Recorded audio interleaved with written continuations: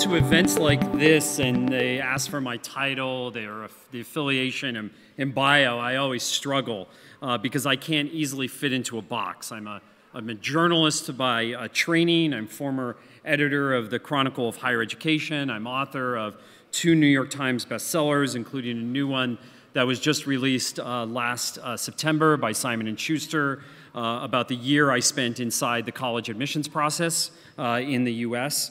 I also have an academic affiliation as a special advisor on innovation to the president at Arizona State University, and a third strand of work is consulting with universities and organizations that do business with higher education. And increasingly, as we heard from Pamela this morning, this world of work reflects this mashup of activities, right? As Larry said, it's messy. Whether talent works for themselves, like I do, or for an organization. Yet, when we think about our education system, it's largely designed around 3 pillars. It's largely designed for young people, right? When you think of education, when somebody says education, we think educating the young. We think of physical places, right? We think of schools, classrooms, college campuses, and we think of it in an episodic way. What do I mean by that?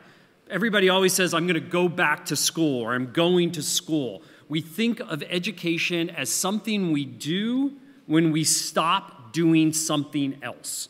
And that's especially true of adults when we say we're going to stop work to go back to get an education. And I think the last 15 or 16 months has really exposed the shortcomings of this traditional model of education, and particularly of higher education in much of the developed world. There are 2 principles of this standard model of doing business that I think have been called into question by the pandemic. First is that higher education is a residential, face-to-face learning experience that's mostly done at one time in life, right? Young people going to college and then entering the workforce, kind of the one and done model, or maybe 2 and done if you go get a graduate degree. And second, the other thing that I think has been called into question by the pandemic is that higher ed is a ticket to a good job and thus worth the cost in all cases. The truth is that I think consumers are increasingly questioning the value of higher education because the outcomes, like we talked about this morning, don't always provide a clear connection to the workforce, right? Employers want one thing, colleges and universities are delivering something else. So let's take a moment to unpack those 2 things, the physical, residential, face-to-face piece of it, and this outcomes value piece of it. First is this residential piece, right? That a person goes somewhere to get educated. Well, I think we can all agree when the world pivoted to remote education during COVID-19, it really became difficult in my mind to differentiate one institution's brand from another when largely a lot of people were at home or somewhere learning online. We heard derisive terms like glorified Skype, for example, to describe what universities were offering, often at a price that was barely discounted, right? Most universities and colleges didn't discount what they were doing for remote education, even though they weren't offering that face-to-face experience. And because of this loyalty to higher ed's residential model, I think the opportunity to experience higher ed is still too scarce for too much of the world, right? We need to educate more people, not fewer people, but yes, yet our loyalty to this face-to-face residential model, I think really makes education too much of a scarce commodity at a time when it doesn't need to be that or shouldn't be that. Second is what I call our allegiance to appointment education.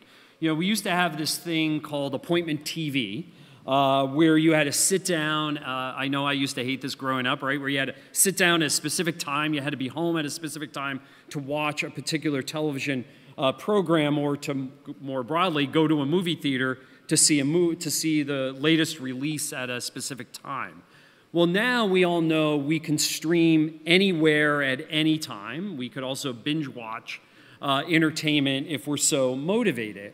And we now have a generation of students, Gen Z, right? They were born since 1995, who have grown up in an era where knowledge is everywhere, right? Where they can ask Alexa a question and get an answer, or they could Google something if they need to know something, right? They're accustomed to instant feedback on social media, and they really want quick responses to consumer brands.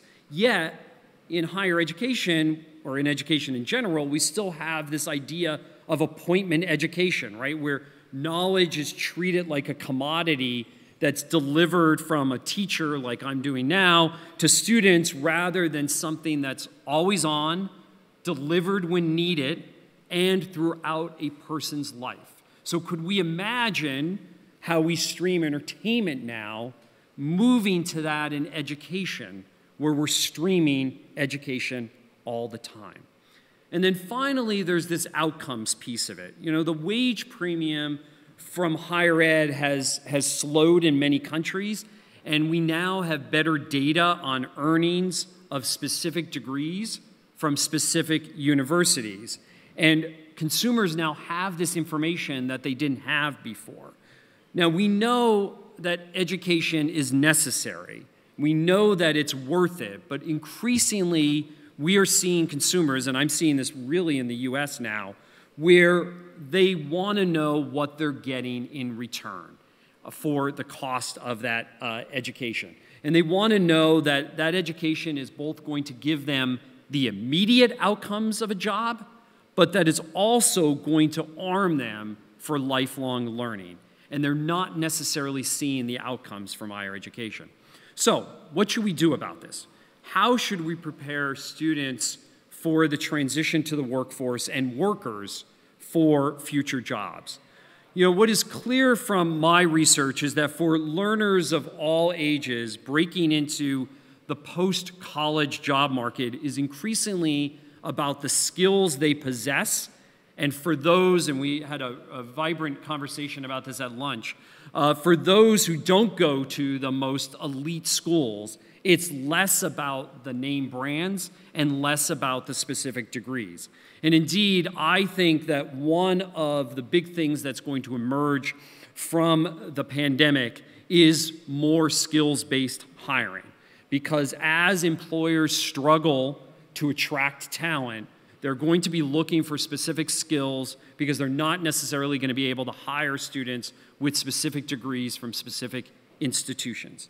In a paper I co-wrote last year with the CEO of the labor market analytics firm Burning Glass, we identified, and we can put this slide up, we identified these 14 foundational skills critical to unlocking millions of jobs.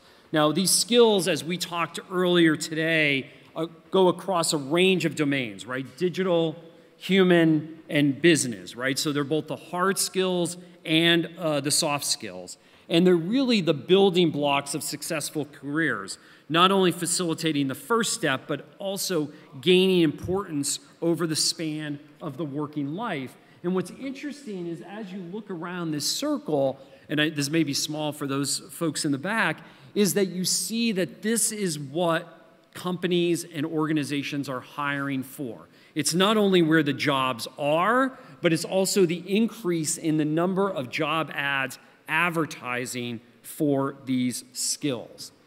Now, many of these skills are human skills, right? Soft skills, human skills, because we know that in an era of artificial intelligence and automation, that increasingly, as we saw in the video earlier today, that technology is eating many jobs. Now, if we go back through history, that's a narrative that's as old as the Industrial Revolution, even older than that, right? Technology has always taken away jobs. But the narrative has always been, at least by countries and by ministries of education and by institutions, that the more education you had, the better off you would be. You would be able to, in this long race between education and technology, as long as you had more education, you would come out ahead. And I think the question now is whether that's going to be true in this era of automation and artificial intelligence. Is more education, the question that I think that we have to grapple with, is simply having more education going to be enough in this era, or is having the right set of skills that complement technology and that give humans a unique selling proposition to employers, is that going to be much more critical in this decade ahead? And this is one of the concerns that I have around how we have established our traditional colleges and universities. As I mentioned earlier, I just finished this book on college admissions, and it's interesting when I talk to 18-year-olds about where they're going to college, the second question that people often ask them after they say, where are you going to study at university? The second question always is, what are you going to study, right? We put so much focus on the major. And when you look across colleges and universities, they tend to copy each other in terms of what they offer. Everybody has to have a philosophy department. Everybody has to have a political science department. While research is much more cross-disciplinary, I don't believe that these skills necessarily at most of our traditional colleges and universities are being delivered in that cross-disciplinary way, right? We organize our colleges and universities around, unfortunately, I think, the needs of the faculty. The faculty have to be organized in a certain way by departments. Obviously, the faculty have disciplines, but then we basically port that over to offering students these specific majors when we know that these skills are cross-disciplinary and often cross-majors. So, what should we do about this? What should be on this roadmap for higher ed's future, and what should workers' reskilling look like in the decade ahead? I want to put forward two ideas today, two waypoints on this map, if we think of this map for the next decade ahead. One is academic programs, right? And Christine talked a lot about this morning in talking about Station 1, right? Designing academic programs for the 21st century, right? How do we have academic programs that are relevant to the evolving labor market? The paper that I wrote with Burning Glass a couple of months ago identified, for example, 4 distinct economies that we saw emerging from this pandemic worldwide. One was the readiness economy, right? So we know the pandemic has exposed how ill-prepared we were, not only from a government perspective, but also from the private sector for global disruptions. We know we're gonna have more global disruptions, right? Which will require investments in healthcare, biotechnology, cybersecurity, green technology, infrastructure. This, in turn, will spur demand for graduates with skills in those areas. So as we're thinking about academic programs, what can we do in the readiness economy? The second is the remote economy, right? Remote work, we know, might be the most influential legacy of this pandemic. So the result will be a growing reliance on data, software, and the infrastructure that powers working from anywhere. What can we do as institutions to promote that? Third is the logistics economy, right? Global supply chains were interrupted by the virus, and we know that they're already being reimagined, right? As manufacturers think about moving assembly lines closer to consumers. So what will that require in terms of logistical support? So how can we as institutions support that? And then finally is the automated economy, right? Because the pandemic is likely only to accelerate the adoption of artificial intelligence, especially in knowledge work, as we heard earlier. So readiness economy, the remote economy, the logistics economy, the automated economy. These are ways that we should be thinking about as higher education systems of creating academic programs that serve this next economy, rather than continue to cling to these old ways of organizing our institutions. So it's not just topical areas, but also how we deliver education. We really need to change our mindset from something that is episodic, as I talked about earlier, this idea that we stop doing something to go back to school, to something that is more continual. Some work that I worked on when I was a visiting scholar at Georgia Tech a couple of years ago was this idea of associating with our universities rather than enrolling, right? So right now we think students are going to enroll in college, they're going to eventually graduate, and then they become alumni, right? In many ways, I think that these terms really need to become outdated, right? We need to have learners who have affiliations with institutions throughout their lifetimes. That affiliation will be social and professional, like it is today, but it also could be educational, where learners see universities as providers of constant, always-on education and training that can be consumed in much the same way we use Netflix or YouTube today for entertainment, right? Imagine if we turn on the Georgia Tech channel because we are an alum of Georgia Tech and we pay, just like we pay Netflix, an annual subscription fee, we do the same thing with Georgia Tech to have access to constantly upgrade, reskill, and upskill throughout our lives. This continual, constant streaming of education, I believe, as we talked about at lunch today, will be delivered in a blended way. So a mix between online and face-to-face. So this is an approach that I believe sits between the physical world that we've all become accustomed to before the pandemic and the online world that we either love or hate since the pandemic. And because it meets students where they are, I think it actually could create better brand loyalty and better outcomes.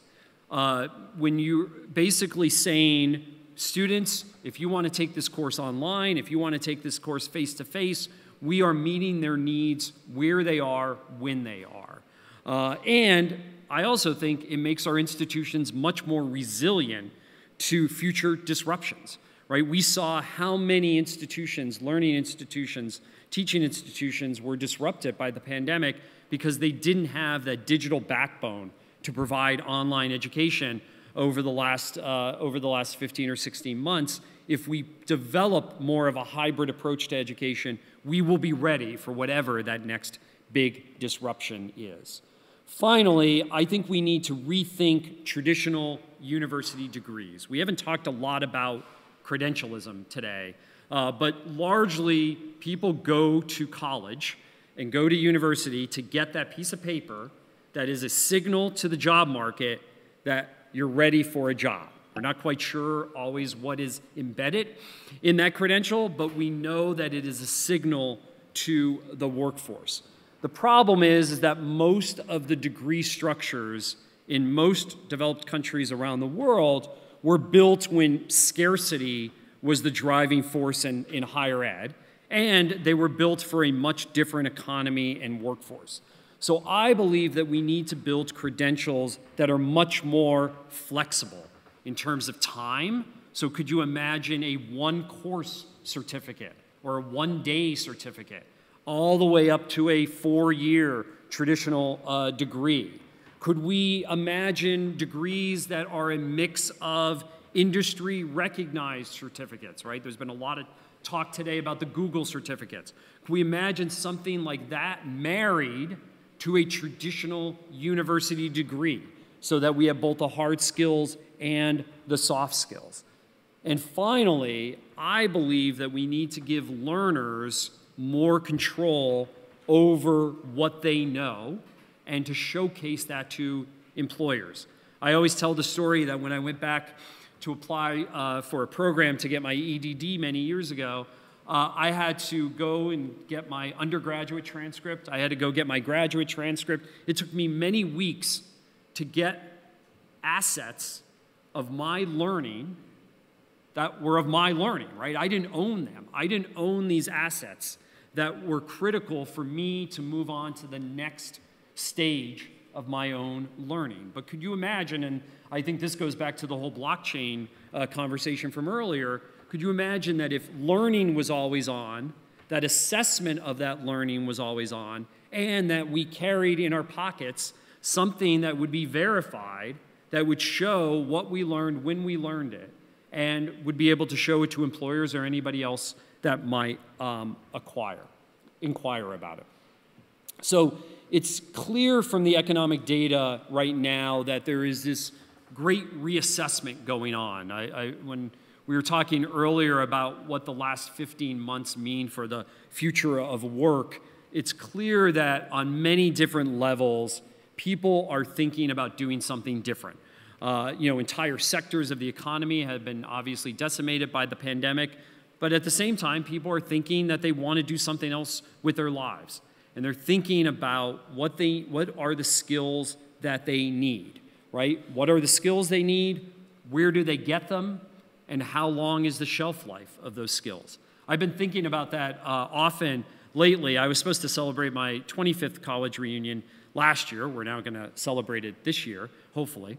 And I've been thinking about my degree. My undergraduate degree was in journalism, which, as we learned earlier, bots are going to start writing articles pretty soon, so I guess I would be out of a job anyway. But if we could put up this next slide.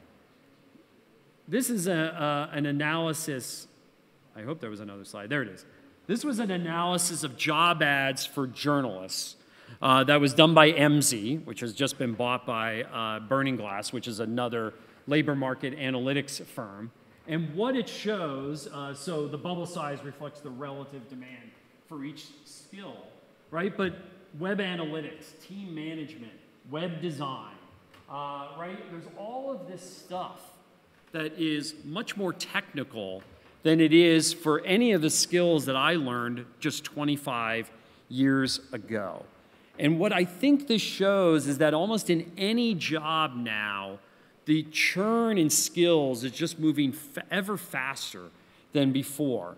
And if we continue to believe that education is something that only happens to young people, only happens one time in life, and that all of our consumer information is geared towards that persona of students, right? So that student coming out of high school and going to college, rather than the persona of any of us in this room who might need upskilling, right? We are going to constantly, I think, fail to serve the needs of this economy, of the post-pandemic era that we're about to enter. So I appreciate your time today, and thank you.